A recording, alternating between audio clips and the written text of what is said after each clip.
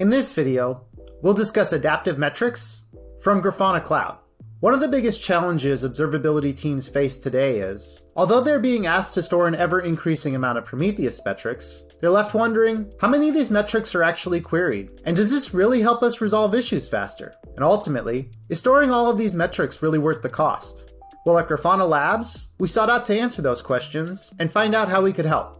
Adaptive metrics helps you reduce observability costs by optimizing Prometheus Cardinality. It helps you identify and eliminate wasteful, unused metrics, so you only pay for what you use. Adaptive metrics leverages a powerful recommendation engine that continually analyzes your usage patterns, looking at your dashboards, alert and recording rules, and 30 days worth of ad hoc query history to generate a set of recommendations. From there, you have the control to choose which rules to apply, aggregating unused labels so only the data you need is persisted.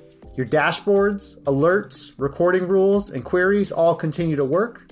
And of course, adaptive metrics continues to analyze your environment and generates new recommendations as your usage patterns change. Adaptive metrics is available in all Grafana Cloud tiers, and users with admin permissions will find adaptive metrics in the menu under cost management. Now, let's take a look at some recommendations. In this example, we see that this metric is not being used in any alert or recording rules, but is used in dashboards and ad hoc queries. Adaptive metrics identifies which labels are needed to power those 20 dashboards and 1045 queries, and shows us which ones can be safely aggregated. This metric is a gauge, so adaptive metrics recommend we use the sum aggregation, and indicates what impact that'll have on cardinality. This next metric isn't being used in dashboards, alert or recording rules, but has been used in ad hoc queries. Adaptive metrics understands all queries, including those made via the Grafana UI or API calls. Once again, adaptive metrics knows exactly which labels are used in those queries and tells us which ones can be safely aggregated. Adaptive metrics automatically detects that this metric is a counter and recommends the count and count sum aggregations, which preserve counter reset logic. And here, we can see the impact to cardinality. Next, adaptive metrics sees a metric which is not being utilized at all. In this case, it recommends that we aggregate away the high cardinality labels. By eliminating one label, adaptive metrics helps us reduce this metric's cardinality by 63%. This helps you significantly reduce cardinality while keeping a low cardinality version of this metric around should you need it later. Now, let's see a before and after of what happens when we aggregate a metric.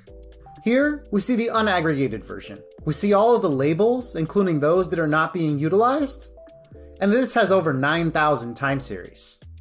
When we query the original metric, we see all of the labels that are available, including those high cardinality labels, and their associated values. Now, we see a recommendation to aggregate this metric. We'll click Apply Recommendation, and after a few minutes, we can see the aggregation taking effect. Looking at the aggregated metric, we can see that the high cardinality path label has been aggregated, bringing this metric's total time series under 100. And of course, our dashboards, alerts, recording rules, and queries will all continue to work. Now, let's see what happens when we query the aggregated metric. When we look at the aggregated version, we see that this metric is still available, but now the high cardinality path label has been aggregated away.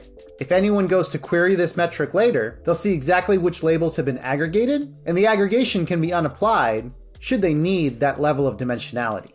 Adaptive metrics understands when your usage patterns change and generates new recommendations.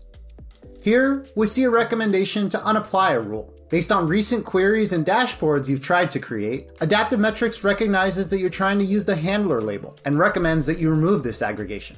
Finally, let's see what recommendations are available across the environment. With adaptive metrics, this is as simple as reviewing the recommended rules, selecting the ones you wish to apply, and clicking Apply Selected Recommendations.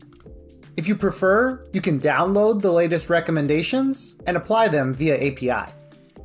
As these aggregations continue to run, we can see their impact on the number of time series. Here we see the time series before applying these aggregations and after. With adaptive metrics, you can reduce your observability costs by optimizing your Prometheus cardinality and expect a reduction between 20 and 50%. Now, you only have to pay for what you use. Adaptive Metrics is available on all Grafana Cloud accounts, including the free tier. Get started with Adaptive Metrics today.